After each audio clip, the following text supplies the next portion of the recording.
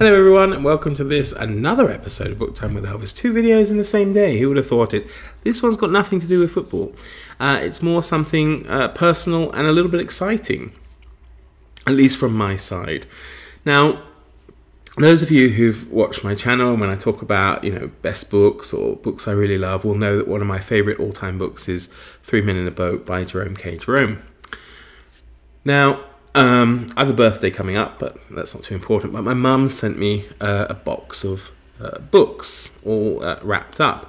But one of them was wrapped up for its protection. It's actually a book I already owned. And it's a really terrible condition copy of 3 Men in a Boat. It's been in my family for a long time. I took it from my grandmother's house when I was a teenager. My father remembers reading it a lot when he was a kid, and it was quite bad condition as well. Anyway, I like it. I like the fact that it's kind of in bad nick and all this stuff. You can see here, one of my grandmother's dogs at some time probably ate the spine there. It's been recovered in this terrible way, I suppose. I don't even know what it is that was covered in, and someone's even written or try to write, I think in pen, 3 Men in a Boat on the spine there. So it's really poor condition, and you can see it's been recovered or tried to be one. Someone stuck all this in here, and then I noticed at the back it's ripped, and underneath, unfortunately, there's some advertisements there, which is really cool. It's a shame they've been covered up, and I was looking through it, and I thought, oh, this is really nice. And I looked at the first page here. I don't know how well you can see that. The first page there. And it says, published in Bristol by J.W. Arrowsmith, 11 Key Street. It says, 11 Key Street, London.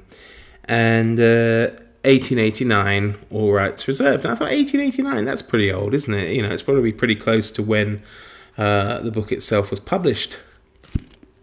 Lo and behold, it is. It is a first edition, despite its wrong cover. It should be blue. Somehow, as I say, it's been... I don't know what it is. Someone has really stuck this on here. So I don't know what on earth happened to it in the past. But it is a first edition of 3 Men in a Boat by Jerome K. Jerome. And that, for me, is fantastic because, as I say, it's one of my favourite books of all time. Of course, it's a shame it's not in its original condition or in its original cover, and you can see that the condition is really poor. But what makes it even better for me, in terms of a sentimental value rather than a monetary value, is the fact that there's some initials in it. You can probably see written at the top there, F.A. Thomas.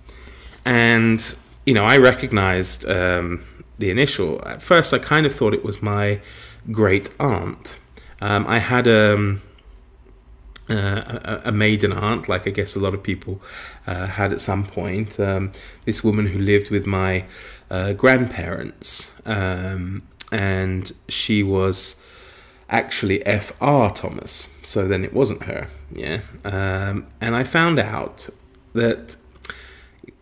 Let me go back about 10 years ago, maybe a bit more. I started doing ancestry. I started doing the genealogy, and I did the family tree, and I had on my family tree a Francis A. Thomas. Francis A. Thomas. And that's my great-great-grandfather.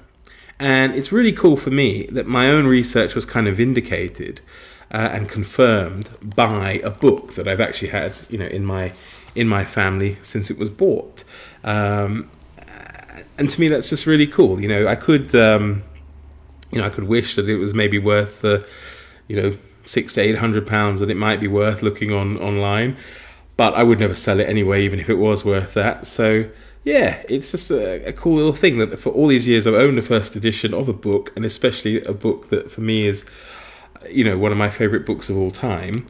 And I would never have known it because it's been disguised by this bizarre cover. I don't know if it's cloth of some sort, but it's been definitely rebound. And as I say, everything else certainly fits in with it. You know, the page count, the number of pages showing advertisements at the back, the series as it's mentioned in there, everything is exactly the same. So I'm pretty sure that is indeed what's happened, and it would fit in because Francis A. Thomas was born in 1853, and so he perfectly well could have bought it when it was new. And then I think it's really cool that somehow it ended up with his daughter, my great aunt, and then I guess when she passed, my grandparents kept it, and at some point I took it, took it home, and it sat there, and now it's in the Czech Republic. So it spent, 100 and whatever years in my family in England, and now it's come to me here in the Czech Republic. So this is maybe where it ends its life, or who knows, I don't know. But yeah, anyway, I'm rambling, but I just thought that was something a little bit different and maybe a bit interesting, because we were only talking about it recently, that we may do a buddy read of this, and I'm definitely going to do it now. And it would be great if other people join in. I probably won't read this one because it will probably fall apart by the time I finish it. I do have a few other copies. So yeah, if you want to join in, comment below. So thank you very much. I'll stop there, and excuse the perspiration. It's really, really hot today, and I had to turn off the phone to make the video, and I'm positively melting. Take care, everyone. Stay cool. All the best. Bye bye.